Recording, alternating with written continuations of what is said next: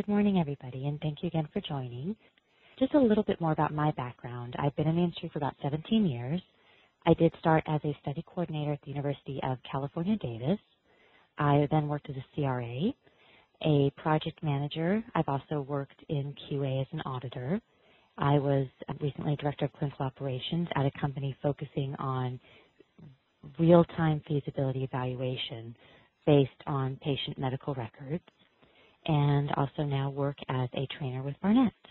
So our learning objectives for today are to discuss the content of the guideline, including the relationship to traditional monitoring plans, to assess the implications of the guideline to current monitoring practices and relationships with oversight of clinical investigators, and to explain ways in which the regulatory climate is reflected in the new monitoring guideline.